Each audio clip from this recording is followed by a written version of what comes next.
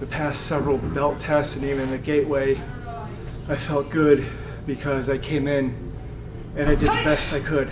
And whether it was pass or fail, I knew I put it all out on the floor that day and I didn't hold back. And that's all about today's lesson. I read the things on my poster as far as what I wanted to accomplish, and it's kind of a blur now, but I remember being attacked by several black belts.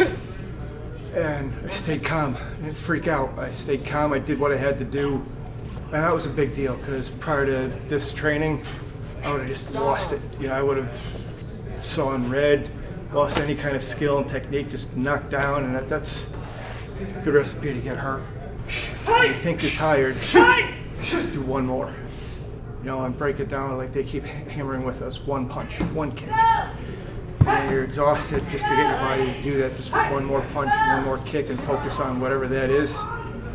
That's what gets you through. And point in case, the last drill we did, I'm more tired today than I've ever been in my entire life.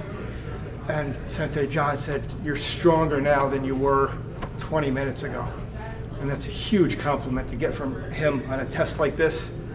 And I was like, something's working then, and it's paying off, and the stuff that they've had us do for the past 2 months, as difficult and strenuous and trying as it's been, there's results. And I don't think you could get those results without pushing yourself that hard, making yourself uncomfortable and getting through it.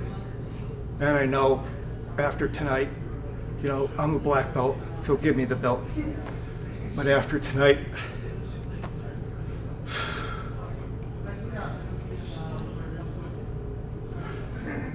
these are just lessons I'll carry with me.